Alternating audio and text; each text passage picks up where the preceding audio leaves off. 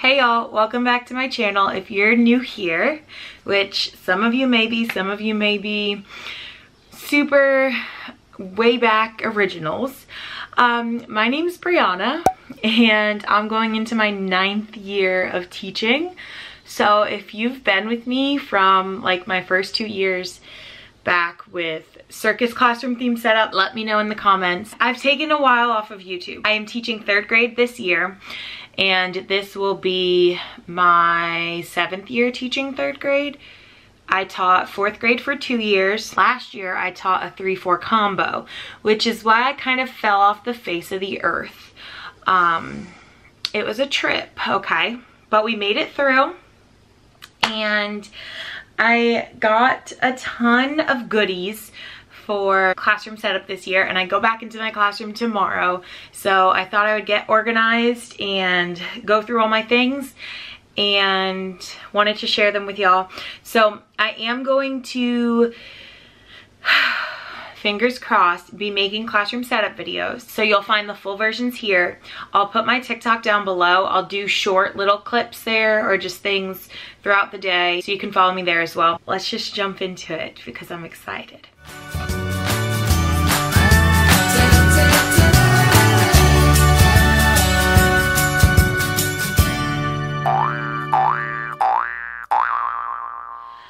It's been a minute. My classroom theme is like 70s retro, flowers, disco, smiley, you know, the cool thing right now. And my colors were really pink, yellow, and like teal, but this lavender-ish purple, like I just had to bring it in. So I guess what started it all is when I saw this paper at Hobby Lobby. Let me tell you, I am a better than paper girl. This is just fade resistant, acid free bulletin board paper from Hobby Lobby. It's paper, but it's so cute, and it's like subtle but still brings in that checkered. So I don't know what I'm doing with this yet. I don't know if I'm changing my boards. They're orange right now, but there's only 2 of them, so I can put this in other places. This kind of set me off on this purple journey, okay? Honestly, it's probably my grandma speaking to me because it was her favorite color.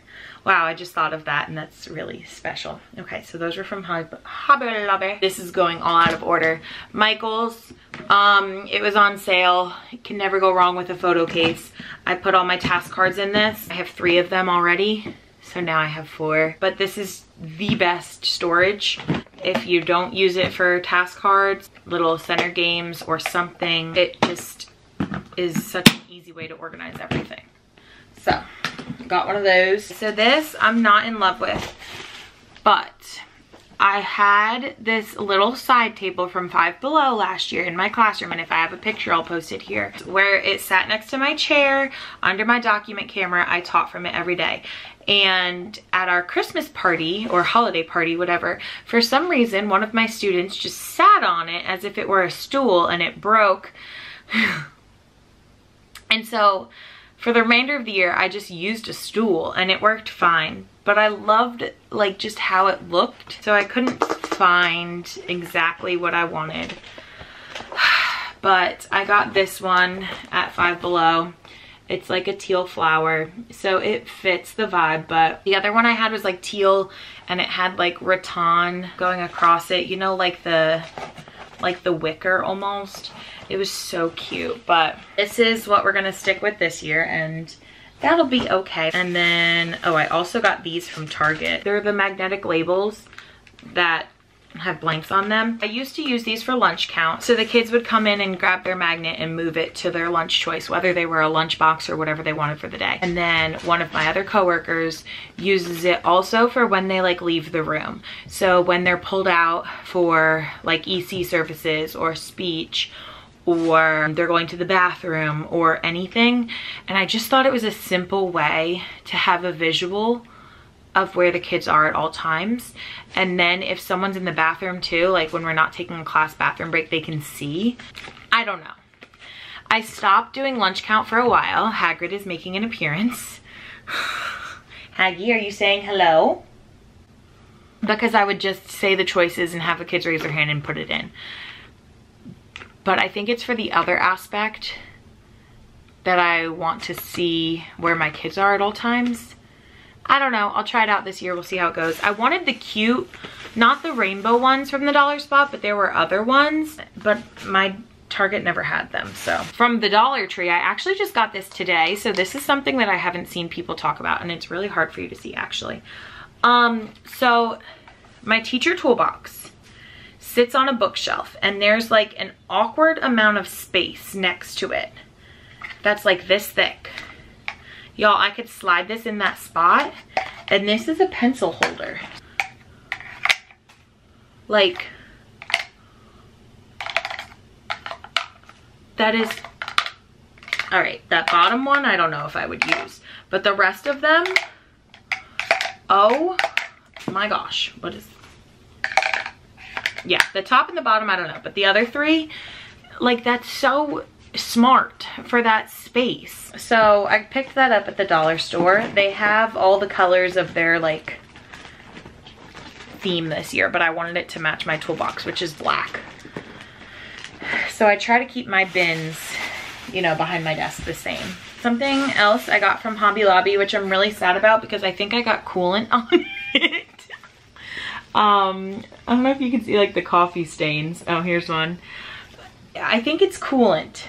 I don't really know, but it's the student of the week thing, and I think I might do like secret student, and I don't really know how people actually do this, but my idea is to be watching one specific child all week, or like find one kid throughout the week that has gone above and beyond and name them the student of the week and just have them take their picture and put it on Dojo or whatever. This was only $3.99, and I think it was like 50 or 40% off, so it was like nothing, so it's fine. But I thought that was cute. And then maybe on Monday they can bring in like show and tell or something, because kids love that. Off my Amazon wish list, my lovely friend Michelle, thank you Michelle, got me and my students, oh my gosh, it's so tiny, a new doorbell.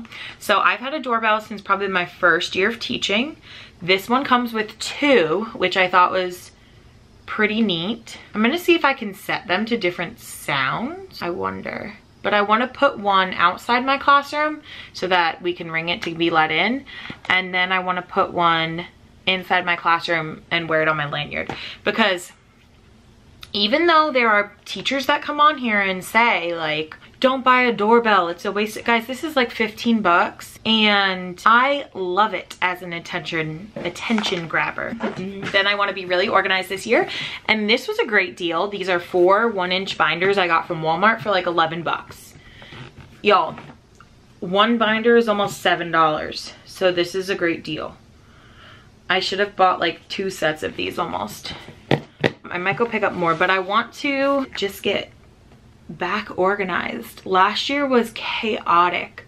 It's just because every day in a combo was different depending on what I was teaching. So I want to make one with all my standards. I want to make one. We did, for the past 2 years, we did the letters training.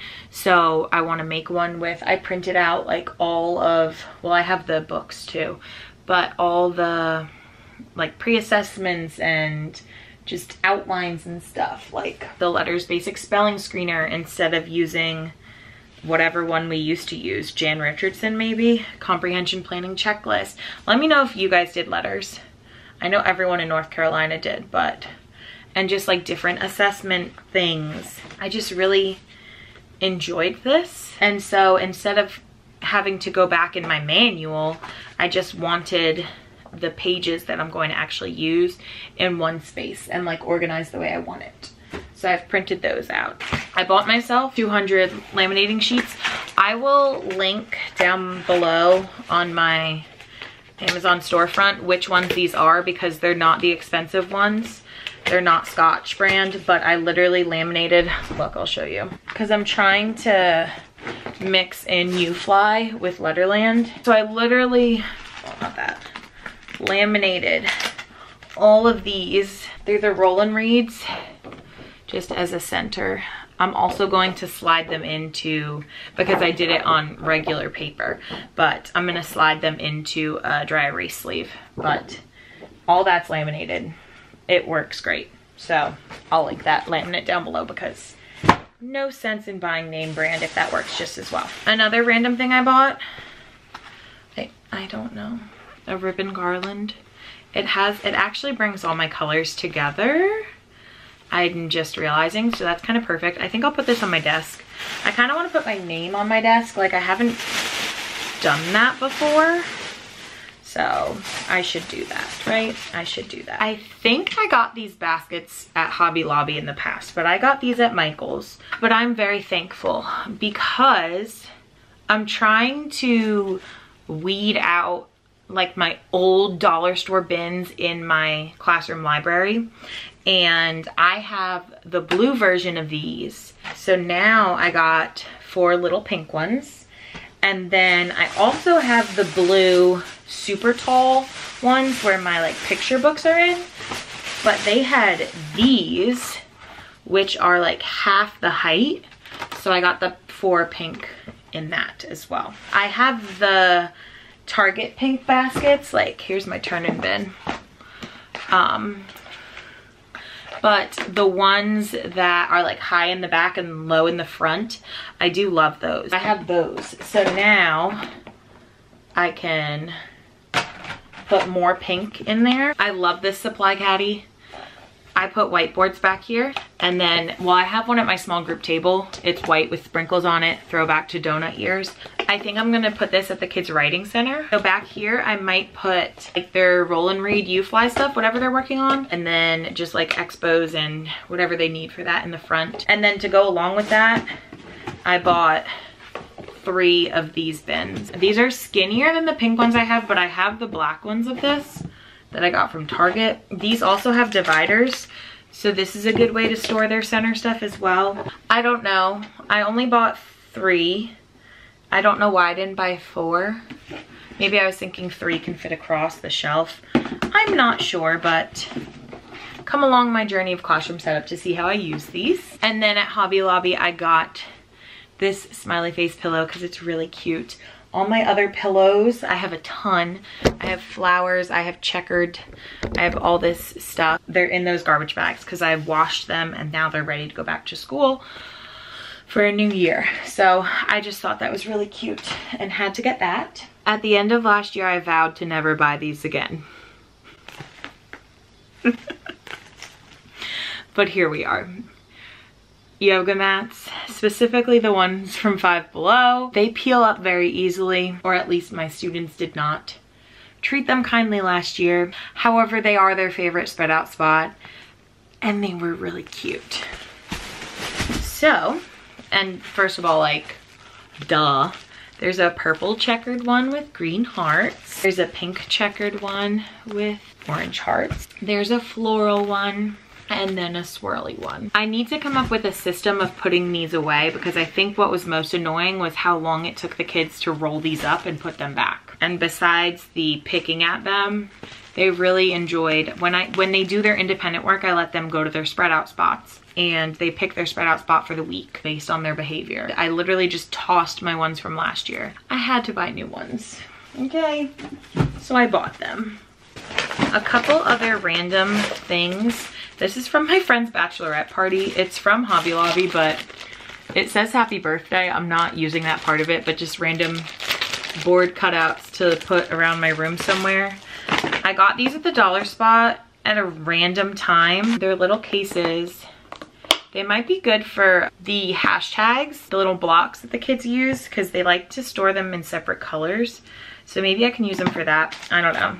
And then I ordered a bunch of random stuff off Temu a while ago for morning choice. I let my kids do, not really like soft start, but they come in the morning, and so I guess the best routine I've found is they do their math morning work, which is 4 problems, and then I check it, and once it's all complete, as long as they don't have any unfinished work, then they can go make their morning choice. And I want to make my morning choice more like my spread out spots this year, where they have to like put their name somewhere specific. So that might be another way I use those magnets. Okay, Sorry if the camera's a little bit different.